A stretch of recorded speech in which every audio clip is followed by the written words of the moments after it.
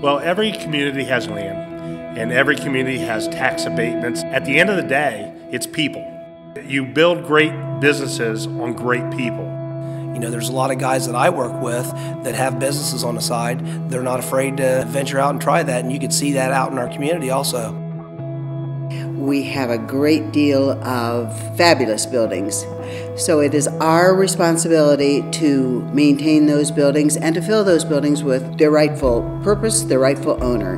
There are a great many people that work hard on a daily basis to make Marion a better place to live, and it is a fabulous place to live.